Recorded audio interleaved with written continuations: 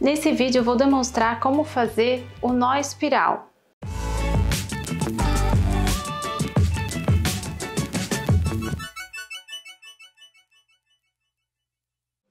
Nesse vídeo vamos demonstrar como fazer o ponto espiral do macramê.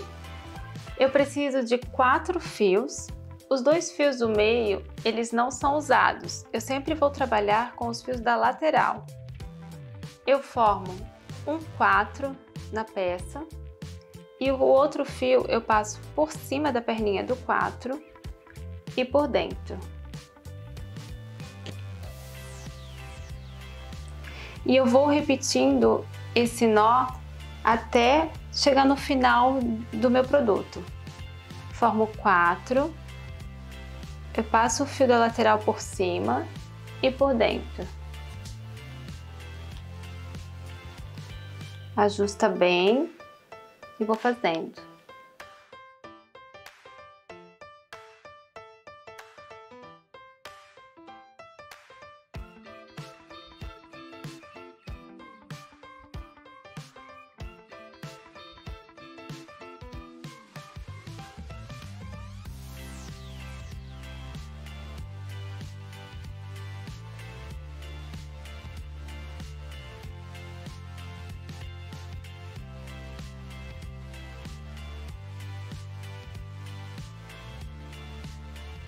Esse nó ele vai fazendo com que a peça fique torcida.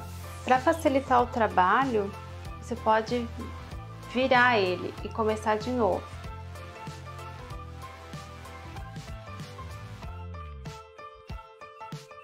Uns 5 a 7 centímetros de fio trabalhado, ele já dá esse efeito torcido.